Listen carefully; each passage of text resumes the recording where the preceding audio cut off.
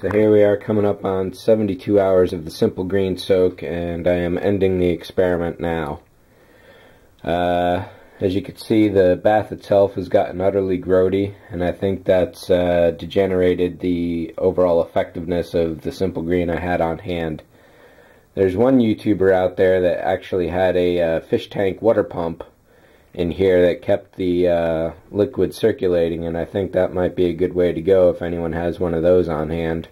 If they're cheap, then they could be worth picking up.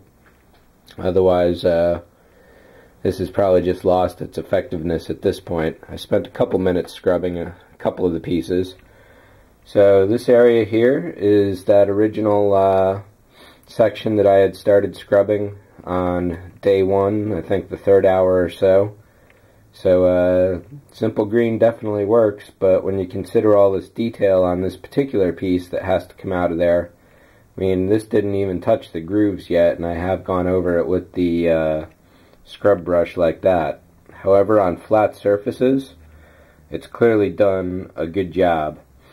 However, again, because there is so much detail and there are so many parts and surface area, the effort that would be involved in still continuing to clean this way is too much. So while the plastic cleaned off in about 24 hours really easily, this resin with a much, this is probably the same density of paint, a couple different layers.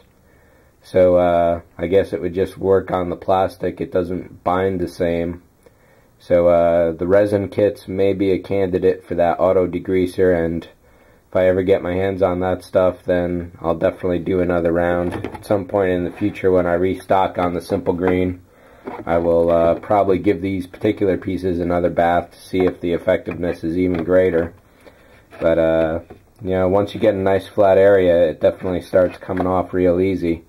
But again, because of all the details on this particular kit, it's definitely a lot more work than I'm interested in putting into it. And this piece I didn't really touch at all. But overall, I'm definitely impressed. I recommend if you need to strip some paint off a plastic model, go and get some simple green. If you got a lot of flat surface on a resin kit, then this will work as well. So at some point in the future, I'll go for the auto degreaser and see how that works for the experiment. Other than that, this one's concluded.